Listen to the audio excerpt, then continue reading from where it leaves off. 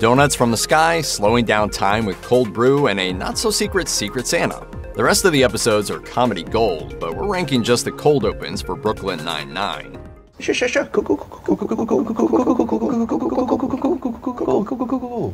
Generally, a cold open describes any episode setup that takes place before the opening title, but for the purposes of this list, and in accordance with the unique way Brooklyn Nine-Nine handles cold opens, we've defined it as any pre-title skit that has nothing to do with the rest of the episode. Obviously, everything on this list will make you, at the very least, smile, but there's something particularly special about this cold open from the episode Beach House. Having detected that Captain Holt may be pantsless following an uncharacteristic lunch malfunction, Jake decides to provide the squad with visual proof. Cue several unsuccessful attempts to get the captain to stand up. Eventually, Jake brings in a replacement bowl of soup to entice him out of his seat, and Holt, of course wanting this to end, just admits to sitting in his underwear. Jake celebrates his victory, but also creates a second soup pants interaction. Sir, I need you to sign off on... Look at us! Just 3 people with pants on having a normal conversation. Yep, no story here. While investigating a robbery at an electronics store in the pilot episode, Jake and Amy take very different approaches to the case. Amy questions the owner, and Jake distracts himself with anything that happens to catch his eye. Having arrived early and explaining that he already found video footage of the robbery thanks to a nanny cam hidden within a teddy bear, Jake just can't help himself and makes the bear hit on Amy, though not successfully. All right. Detective Santiago!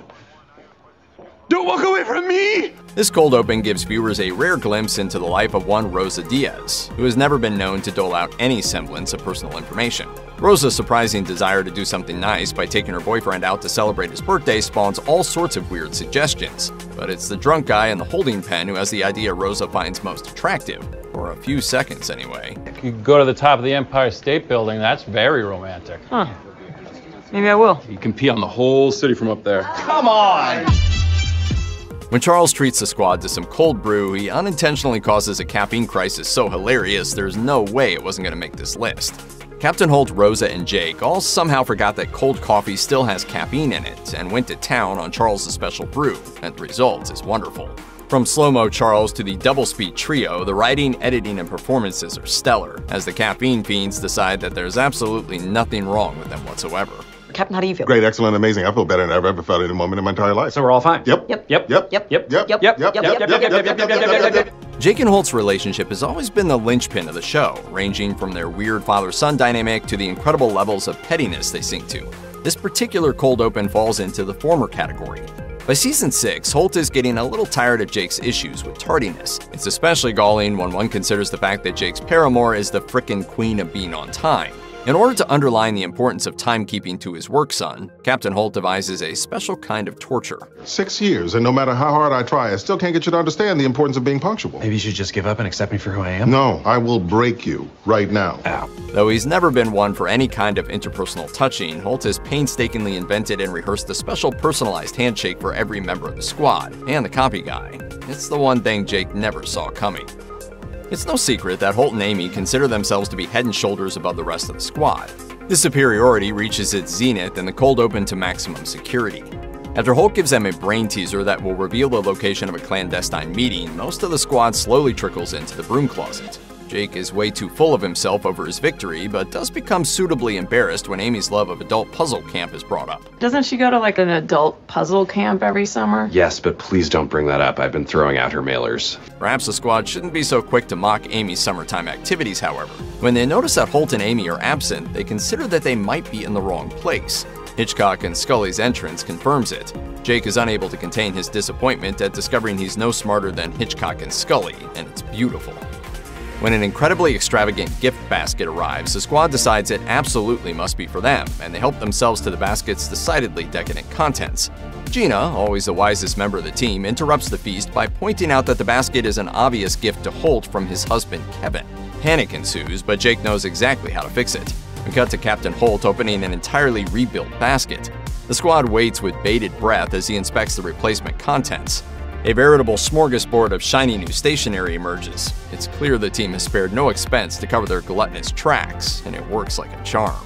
That man really knows me.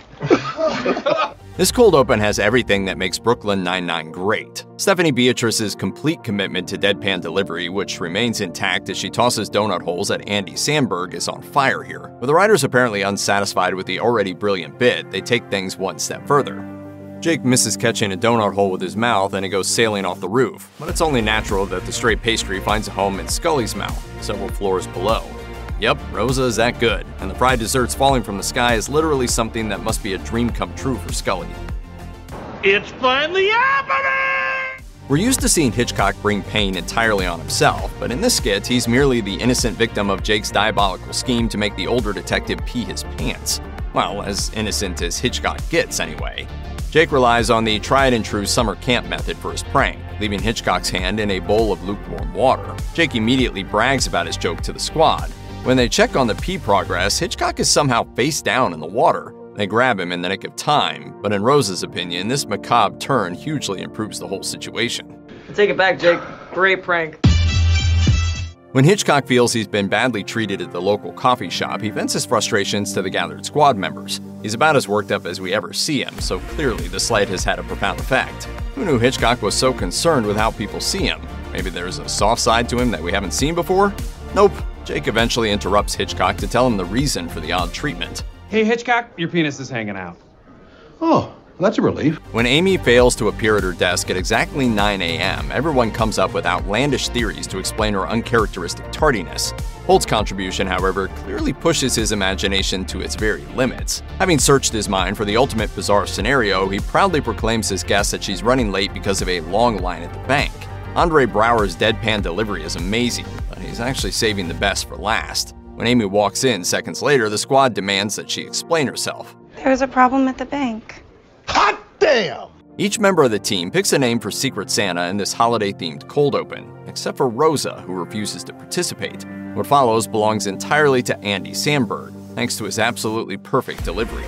Almost instantly identifying everyone's Secret Santa, Jake proceeds to humble brag about his skills. We even discover he's legally changed his middle name to Sherlock for exactly this sort of situation. Rather than being impressed by Jake's antics, Holt speaks for the whole squad and suggests something that shows their displeasure at Jake ruining the game.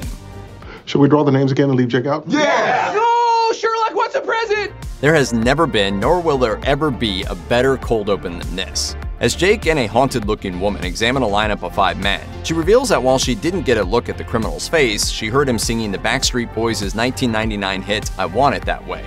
Jake has them start singing, and soon it becomes a full-blown karaoke session. The idea of having a police lineup sing I Want It That Way might sound surreal, but in practice, it's effortlessly perfect. The musical magic is so powerful, in fact, that Jake joins in and forgets the reason for the singing. It was number 5. Number 5 killed my brother. Oh my god, I forgot about that part.